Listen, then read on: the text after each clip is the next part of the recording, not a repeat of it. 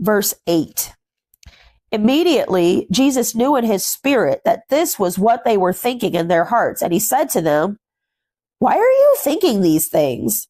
Which is easier, to say to this paralyzed man, 'Your sins are forgiven,' or to say, 'Get up, take your mat and walk'?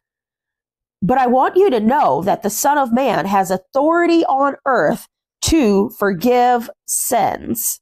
Commentary.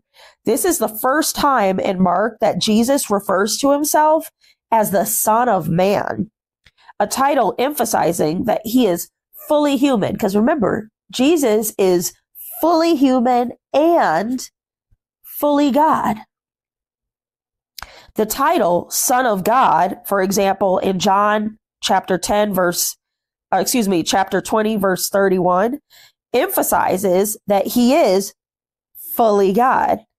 As God's Son, Jesus has the authority to forgive sin.